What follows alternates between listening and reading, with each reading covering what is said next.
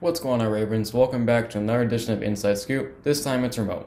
Well, hopefully not for too long. Anyways, I'm going to catch you guys up on the Chiefs' victory against the Bucks, the Jake Paul-Nate Robinson matchup, and Mike Tyson making his return to the ring. So let's get started.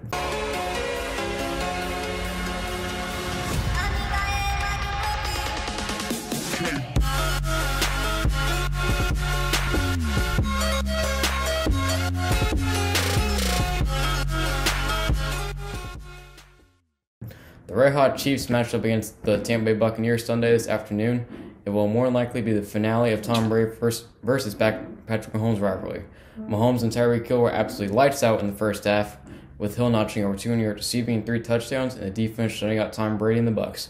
They weren't done as they led a late comeback, but they fell just short as the Chiefs grabbed their 10th victory of the season, and Mahomes is now 2-2 against the GOAT.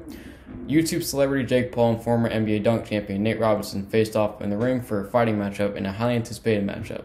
Many people like myself thought that Robinson would easily win, but we were all stunned and also laughing out loud when Jake Paul KO'd Nate Robinson early on in the match, and social media was calling Nate Robinson all weekend, and it was one of the bright spots of, well, to say the least, a terrible year so far in 2020. Boxing legend Mike Tyson also came out of retirement to face off against Roy Jones Jr., another anticipated matchup from the weekend. The fight resulted in a draw, but all the attention was on Tyson as he came out of retirement built as a mountain lion and lit up social media once again. It was later revealed that he was on weed during the fight, which, knowing him, is the least surprising thing from 2020.